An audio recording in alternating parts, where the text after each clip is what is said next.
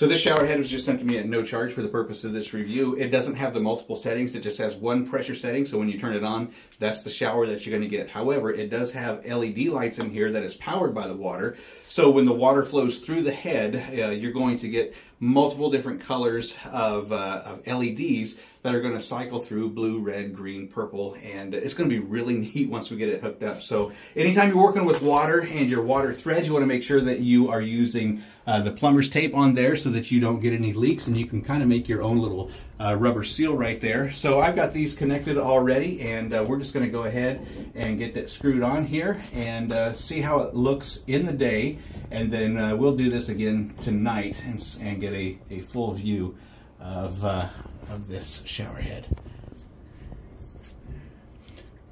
First thing that we want to do is check for leaks.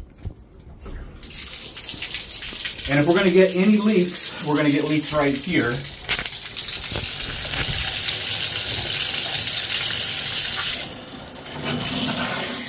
And we got a leak. Looks good.